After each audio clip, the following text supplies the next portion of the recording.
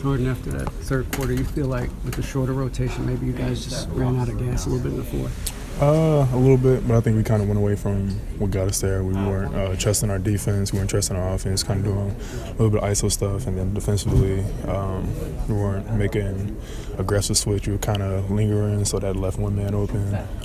So I think that's kind of what got away from it. There were a few sequences where seemed like there were just some breakdowns in communication that led to some openings. Yeah, I would say we just didn't trust our defense at times. Like I said, when we were supposed to switch everything, we were switching team. We were kind of trying to protect each other instead of just making an aggressive switch and just playing good defense.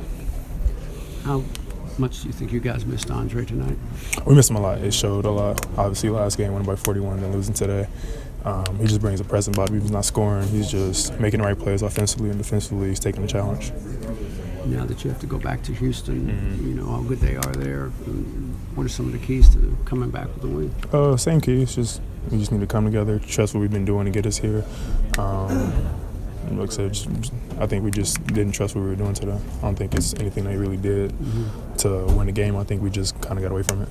Were you kind of surprised they got 27 foul shots? You only got 14. I can't remember the last time a home team got out. Yeah, I mean that's how they play. I mean James, CP look for fouls all the time, so we're not trying to look foul. We're trying to just score the ball. So I mean, kind of figured it was gonna be like that. And did you kind of figure this game was the way they were controlling the tempo, that they just never let you get into the flow tonight?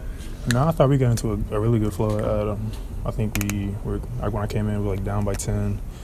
And then I think when I was in the game, I think it was third quarter, we got up by like 11 or 13 or something like that. So I don't think they affected anything. Like I said, I think it was just us just not trusting what we needed to do. Obviously, the win's the most important thing, but you gave them some really good minutes out there. Where's your confidence level at personally right now moving forward in the series? It's always the same. I'm always humble about any minutes I get.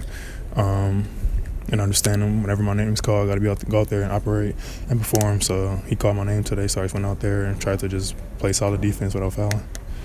As a young player, what was it like being in the middle of all those ups and downs? I mean, considering the start, they make a run for Jordan again.